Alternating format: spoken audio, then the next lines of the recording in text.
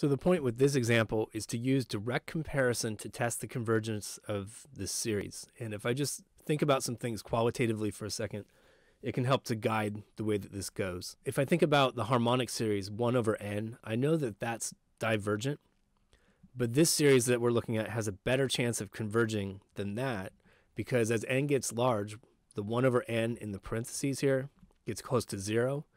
So that's forcing the numerator to get close to 0 instead of staying at 1. So I'm hopeful that this thing converges. And my first thought for how this might happen is that sine of 1 over n might actually be less than 1 over n, which would make this whole thing less than 1 over n squared. That means the terms of this series are less than those of a convergent p series. So my long-term goal here is to hopefully compare to 1 over n squared, which is only going to work if we can show that sine of 1 over n is less than 1 over n. And that's the really difficult thing about this problem. This goes back to a geometric construction that normally you see at the beginning of Calculus 1. So I'm going to look at a little section of the unit circle. Okay, there's my unit circle. I labeled the radius as having a length of 1.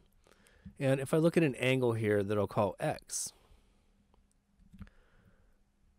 then, and this is how the sine function was originally defined, the y-coordinate of that point on the unit circle corresponding to this angle x is the sine of x. All right, but then I can apply an old formula from geometry, s equals r theta, and talk about the length of this arc right here. So s equals r theta. So the length of that arc is going to be radius times the angle, which was just x. In other words, it's just x. Now, because I have this curved arc compared to this straight line going down to the x-axis, I know the straight line is going to be a shorter distance, and I can conclude that the sine of x is less than x.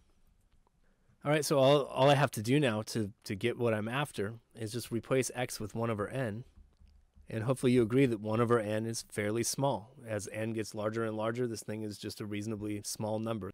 All right, good. Now it's time to make my formal argument. So I'm going to say sine 1 over n is less than 1 over n squared, because sine 1 over n is less than 1 over n. And then I'll say the sum of 1 over n squared, n goes from 1 to infinity, converges. If you like, my argument there is that it's a p series with p equals 2. And with every single term in sine 1 over n less than every single term in a convergent series, it's guaranteed to converge by direct comparison.